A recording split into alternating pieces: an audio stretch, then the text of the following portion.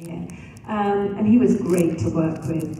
And of course I got a chance to work with Christopher Plummer. We were only talking about him, Tammy and I, today. Nicest, sweetest man to work with. So professional and so fantastic.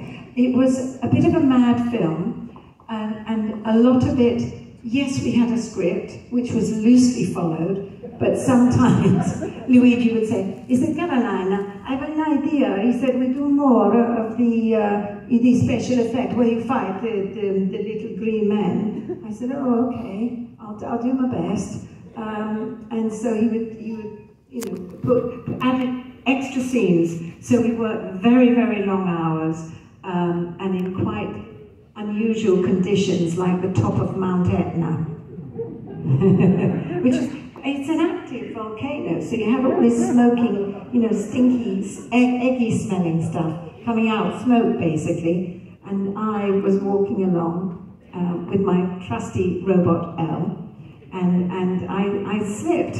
I was wearing this ridiculous suit. It was like a plastic, I don't know what it looked like really. It was not a good look, let's say, ladies.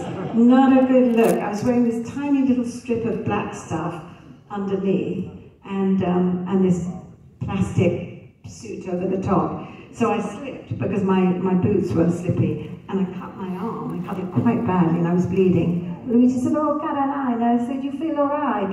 I said, "I'm fine, I'm okay. We'll just carry on doing it because it's really cold."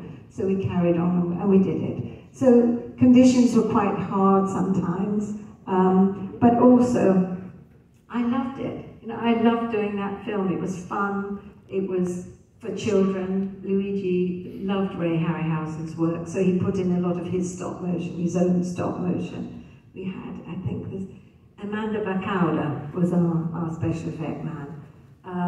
It was joyous to work on, and of course it was David Hasselhoff.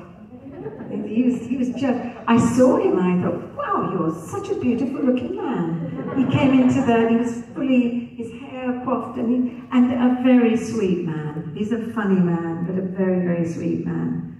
And he made a great, what was his name? I want to say Simon. He was going to be the prince.